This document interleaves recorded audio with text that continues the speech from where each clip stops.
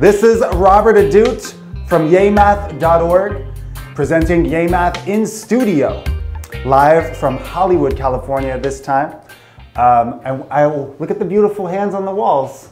Couldn't have picked a better facility for this. I want to like creepily grab them and as if I'm in disembodied hand and long fingers. Story of my life. Today we're going to be talking about quadratic inequalities. And maybe you could tell I'm in a really good mood because I love teaching this way, a very unique way that just occurred to me in class one day. And it's different than the books. And so we're going to just proceed forward with this unique take that I have on this process. And then at the very end, I'm going to introduce to you what the books do so that it makes sense to you. But I think what the books do is they miss the point often, and they make it like process driven without having any sort of visual understanding. I'm going to help you see what's going on here so it makes perfect sense to you. All right, let's do this. Yay math. So the question is, what are the solutions for x? What are we allowed to plug in here and here such that this whole right side is greater than 0? All right, so this is the idea. What would help first is to recognize that this is a parabola. This is a quadratic function because you see it's x squared. And so if it's a parabola, it could be a great idea for us to actually get a fix on what this parabola looks like to help guide us to the solutions. So pretending it's a parabola, let's like make this y equals x squared minus 5x plus 4.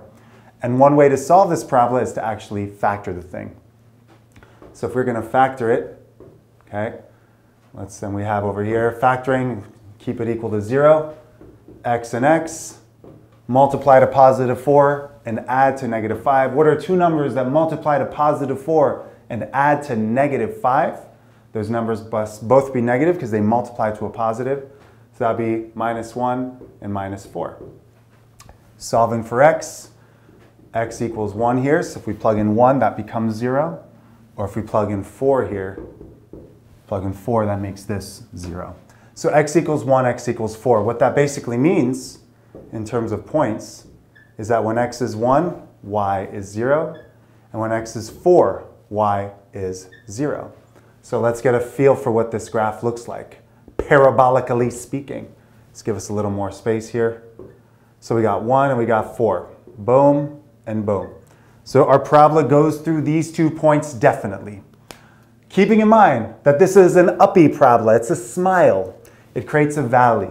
The reason we know that it creates a valley is that this x squared is positive. You'll see that it's a positive leading coefficient. The coefficient leading it, like the leading part, if we want to use a Hollywood reference, is positive. So because this parabola is in a positive state of mind, it is facing up to the heavens. Something like that, all right? And if we were to reintroduce this y as part of our graph, we can think of it like the following. Suppose it's over here, y, instead of 0, we have y is less than. Y is less than, think about it. If y is a measure of up and down, and y is small, meaning y is less than, do you think we would shade up from this parabola or would shade down from this parabola for y less than? Right, I phrased it that way so that hopefully it spoke to you. Y less than would be shade down. So we're going to be really shady below the parabola. There you go. That was my best shady voice. Not voice, I didn't say a word. So what's interesting is all this blue stuff on the x-axis, because the solutions involve x, all this up to 1, jump over from 1 to 4, not a solution, and then from 4 all the way to infinity, those numbers work for x. This is basically solved. Everything from negative infinity up to 1, and from 4 on to infinity. And we could prove it. We could prove it. Let's say we wanted to try x values to the left of 1. Such as 0. 0 is a good one.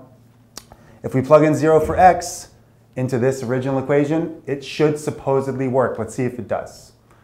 So we plug in 0 here.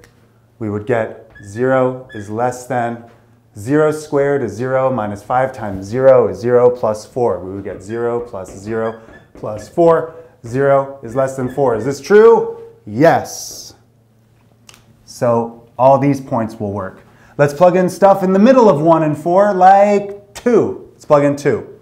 Is, we'll put it in red to imply that it's not okay. No bueno.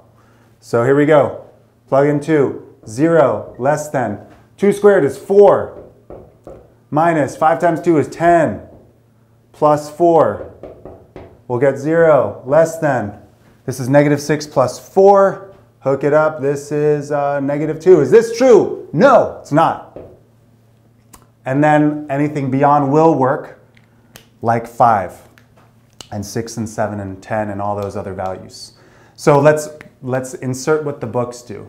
The books have you create these two, what I call border values, and then you have this little chart here, 1, 4, and you test values beyond, between, and beyond.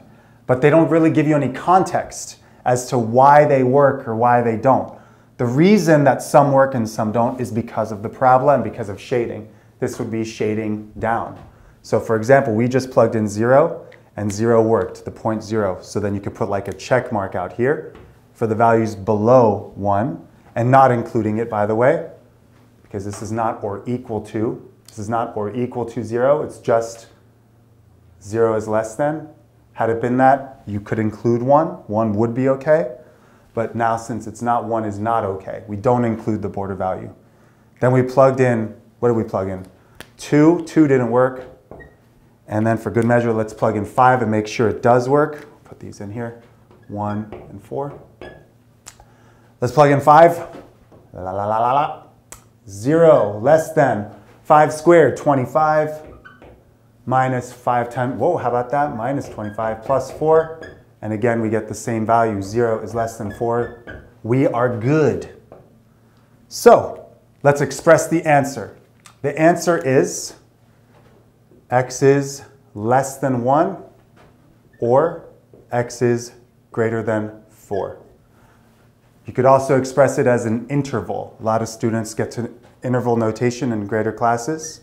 So that would mean everything from negative infinity up to 1, non-inclusive of 1 because it's not or equal to, so we don't include the border value. Union, starting back at 4 and on to positive infinity. Had it been inclusive of 1, had it been or equal to, we would write a bracket here. Like that. This bracket means inclusive of 1, inclusive of 4. Parentheses means non-inclusive. Okay? Brief explanation why we don't include bracket over here. The way I think of it is, you can never really grab a hold of something like infinity or negative infinity.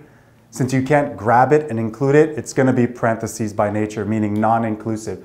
As you continue to reach for infinity, you won't get there, so you can't include it. That's the way I remember. So infinity always has these parentheses. And that's basically the idea. Rather than thinking of it just in terms of these border values, think of it in terms of a parabola. And let's say, hypothetically, if it was 0 is greater than, 0 is greater than, okay? That would mean like y is greater than. If y was greater than, where would we shade? Would we shade up from the parabola or down? Of course we would shade up. We'd shade this red stuff. And now what values for x would be the solution? Everything between 1 and 4 would work now, and everything beyond would not, had it been shading up. All right? So let's give you another example.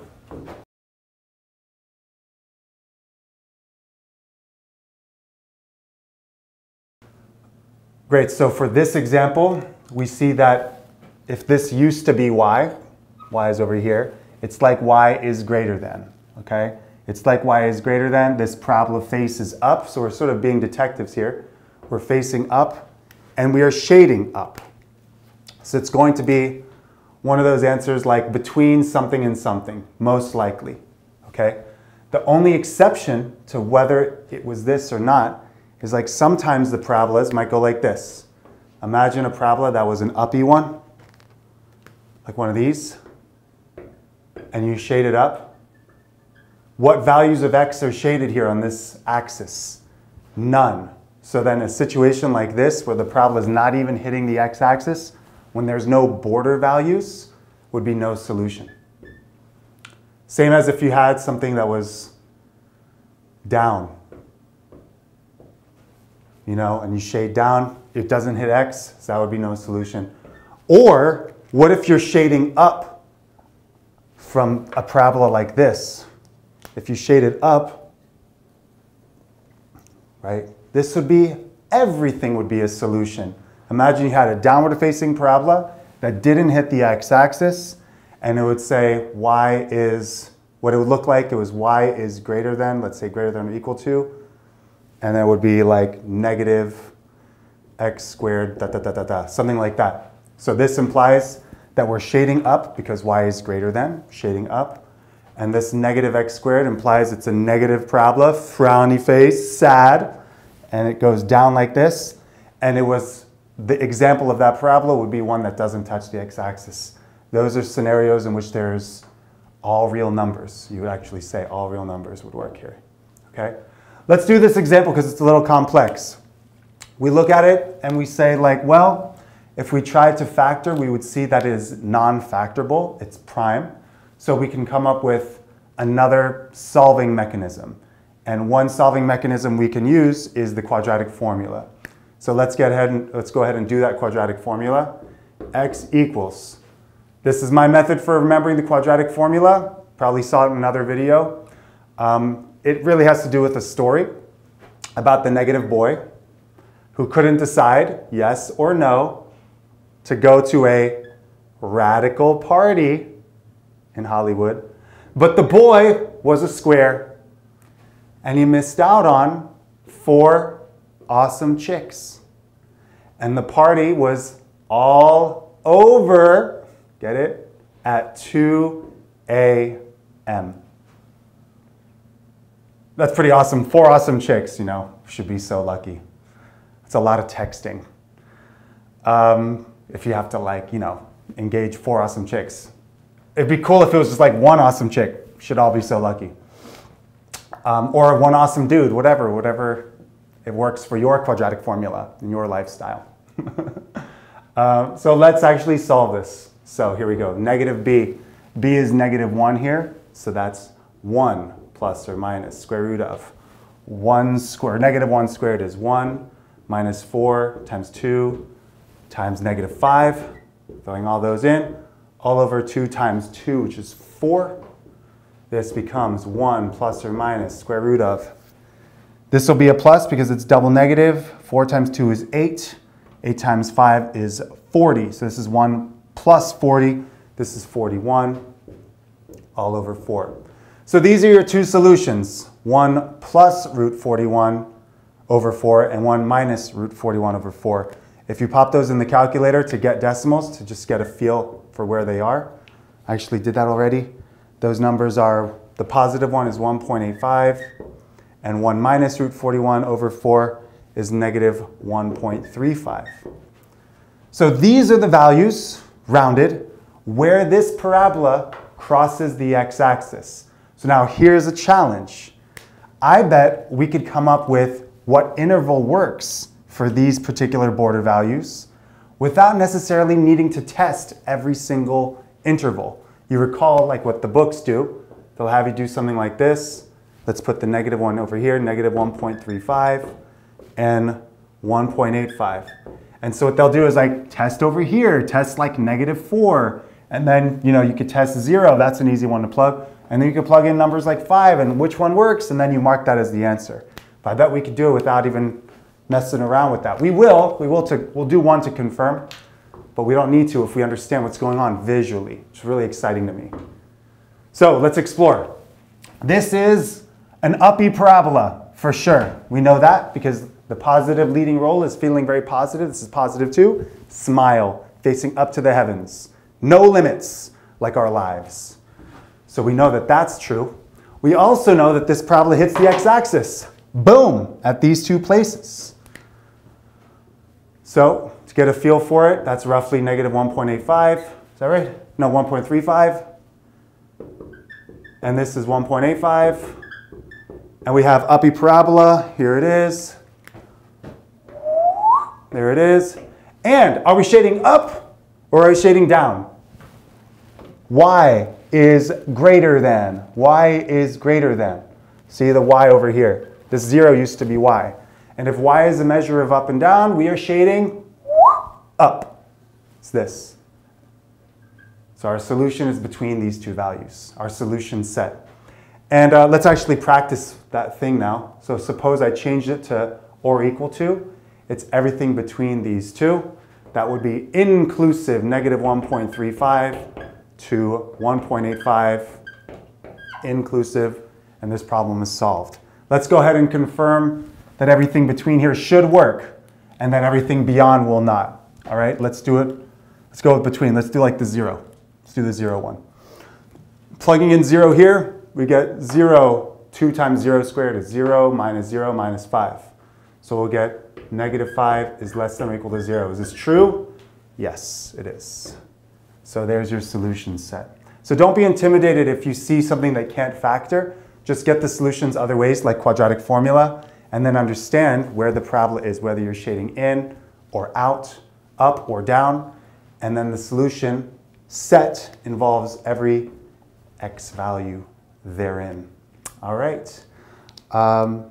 That's it. That's the whole lesson. I hope you liked it. I hope it made sense to you. And we'll try this. I don't know what we'll try. Awkward ending. I just had a weird handshake with an 8th grader the other day, and we both felt like an 8th grader. We're like, hey man, what's up? And I like grabbed his thumb, and we're both like, oh, awkward 8th grade moment. And I shrank down like that. And then he felt better because I didn't pretend that I'm any less awkward than he is. And we bonded. And then we walked away. Bye.